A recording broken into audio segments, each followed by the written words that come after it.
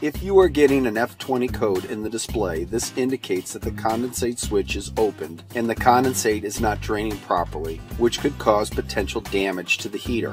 First, check the condensate level and monitor the flow of condensate from the heater to the drain to make sure the condensate is draining properly. Second, if the condensate lines are not blocked, then check the wiring to assure that the wiring is not loose inside the connectors. If the wiring is fine, jump out the switch and replace if the switch or the float has faulted.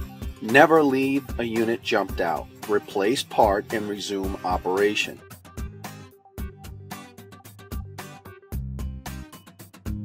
If you continue to have an issue, please call the factory for further assistance.